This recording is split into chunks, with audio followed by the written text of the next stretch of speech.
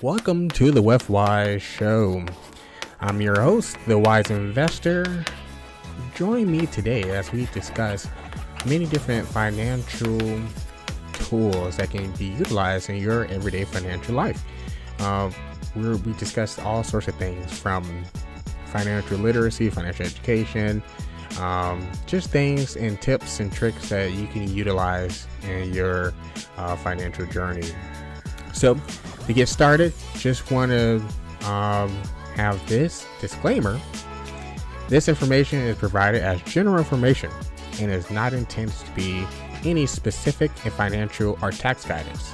Before you make any financial decisions regarding your personal finance situation, you should consult a financial or tax professional to discuss your individual circumstances objectives. So keep in mind, guys, this is for educational purposes only. This is not meant to be for you to use as your personal financial advice. So I'm not your financial advisor. Unless you are my client, then thank you for listening. So here we go for today's episode of the Wealthwise Show. Alrighty, guys. So today's episode is a specific episode, more tailored to those in my area, but doesn't mean if you're not from Florida, where I'm located, you cannot utilize some of the information that I'm going to be giving out today. So, this is going to be, like I said, tailored to people in my area, in particular, people who work for the government, the Florida government. So anyone who is a state worker, anything like that. So this is really focused for you guys. More of a niche, topic for today. But some of the things I talk about is going to be, you can tailor it to fit your financial needs. But keep in mind, guys, this is for informational purposes only. I know you heard it in the intro, but I got to say it again. This is not meant to be financial advice, because I don't give a financial advice over the internet unless you're a client of mine. And thank you for listening if you are. So this is not financial advice for you. Just come talk to me, text me, email me, you know what I mean. Okay, so I wanted to talk about this thing called drop. And the reason why I want to talk about it is because I've noticed over the last few weeks, I've been getting a lot more questions about it with people who do work for the state of Florida. And I know some other states have a state pension for their employees. And so this particular tool is for the pension, people who participate in the pension for the Florida pension. So DROP pretty much stands for Deferred Retirement Option Program. So it is a option if you chose the pension plan instead of investment plan for if you're part of the Florida Retirement System, FRS. And the reason why I want to make this a more of a broad, put this on a broad level with an actual podcast episode, is so that way people who are coming into the Florida retirement system, they can kind of get a little idea of what they're getting themselves into. And it's important too because our governor, he just signed a new law that changes the Florida retirement system, and in particular drop. So, and the changes are pretty good. So don't think the changes, not all changes bad. But the changes are pretty good. And a lot of people don't understand what these changes are and what it means for them for retirement. So, pretty much if you are thinking about entering in the pension plan, if you're part of the Florida retirement system, drop is a great opportunity if that fits your personal retirement plan. Now, if you have a financial advisor, talk to them. They can help you decide which one is better for you. If you need a financial advisor, talk to, do your research to find someone who can fit your goals and needs.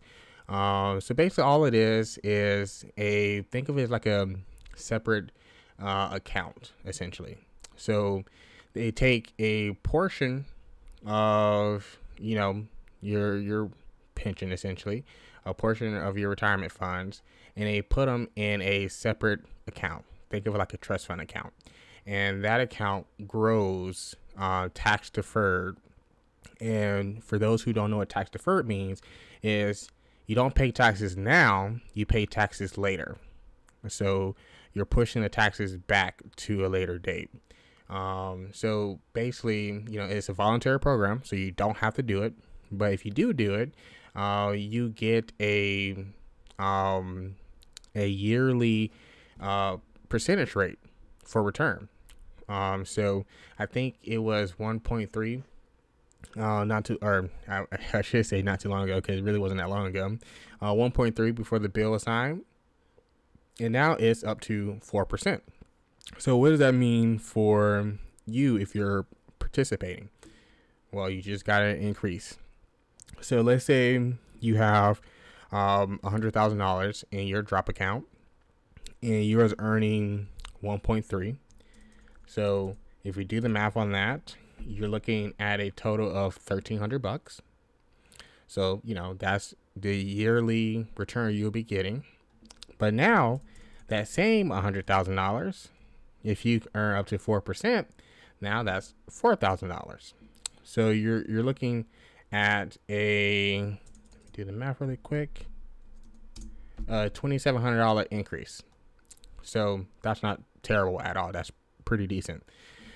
So you get that every year for a certain period of time.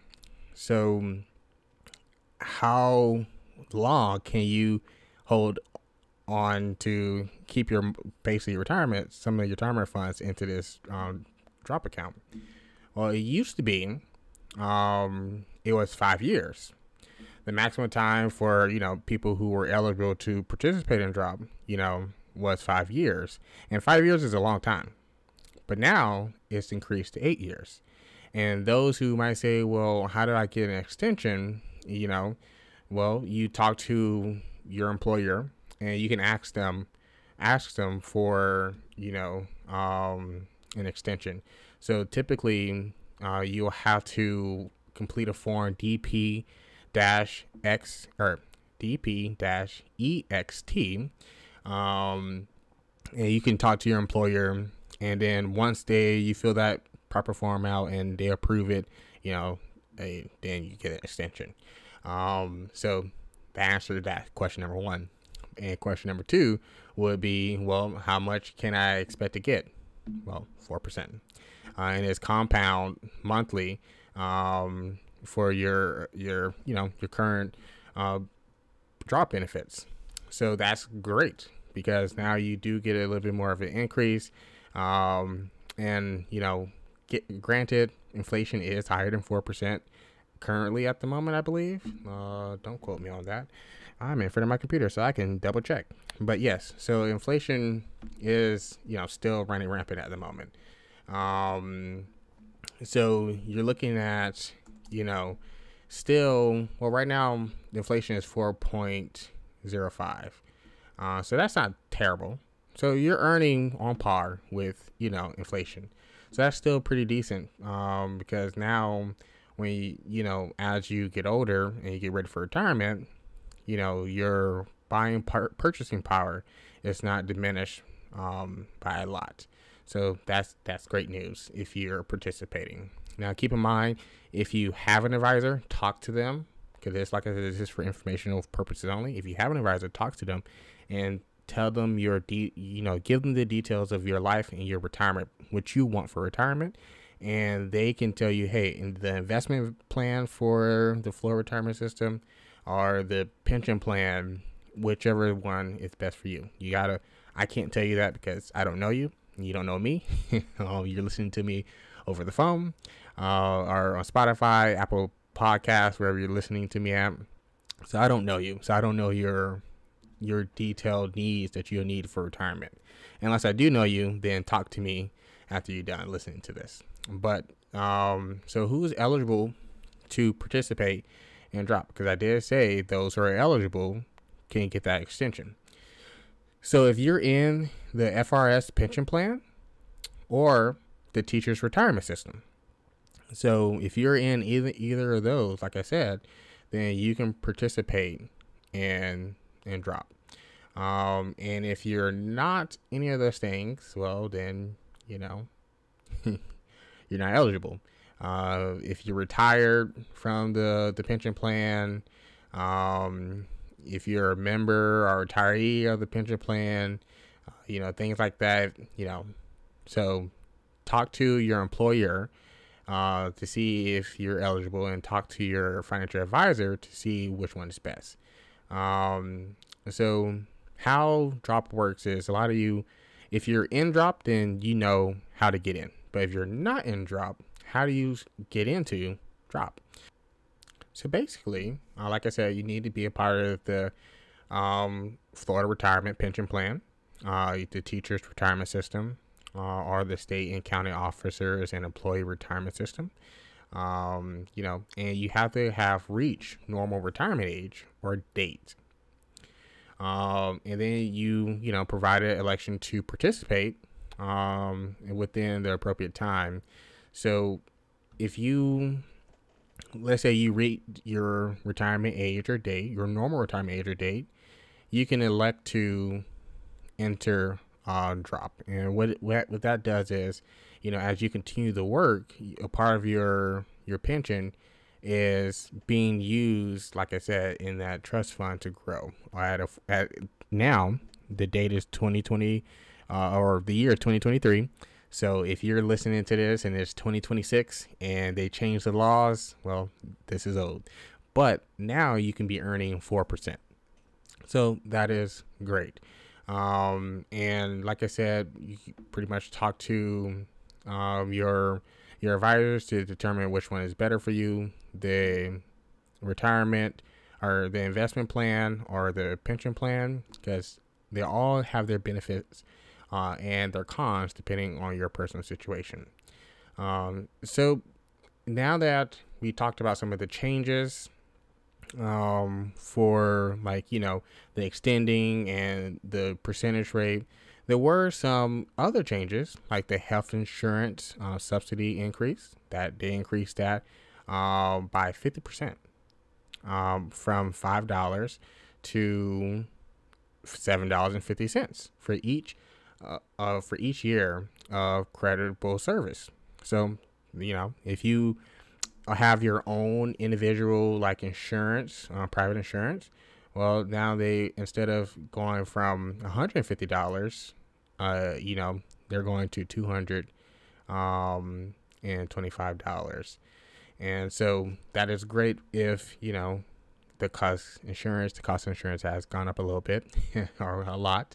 So this is great for those who are retiring and you need that additional income so you can pay for your health insurance. So if you're a special risk class, your normal retirement date has changed. So if you was enrolled on or after July 1st, 2011, it will change to 25 years of credible service, or 55, or age 55, whichever is earlier.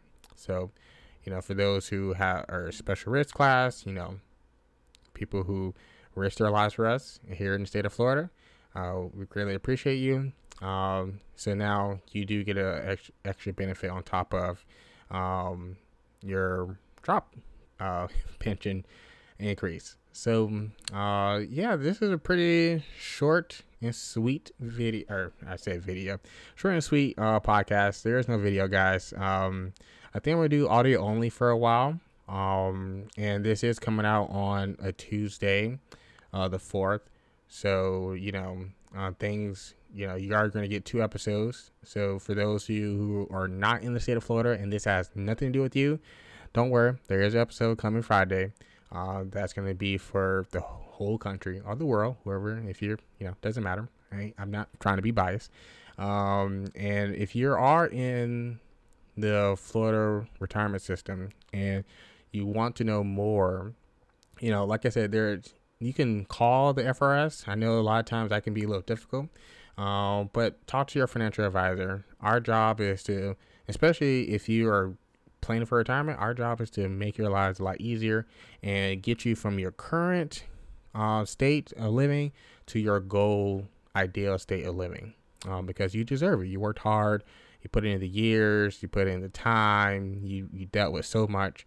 And, it's nice to have something that can be tax deferred and accumulate tax deferred and, be a little nest egg for you guys. So our jobs as advisors and fiduciaries is to make sure you guys get to where you are now, to where you want to be.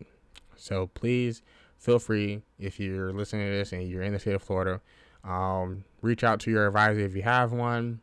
If you don't have one, find an advisor. You can, they're everywhere. So yeah, guys, I appreciate it. If you love this episode, feel free to 5-star it, thumbs up, whatever platform you're on. Make sure, if you enjoyed it, that'd be nice. And keep in mind, guys, this is, like I said, for information purposes only, not financial advice. And if you have any questions or any topics you'd like me to discuss, feel free to shoot me a message on the Wealthwise Show Instagram or on our Facebook page, the Wealthwise Show. And, see if we can, what we can do to make this podcast even better. So that's going to be it, guys. I appreciate you listening. And, till next time, stay Wealthwise.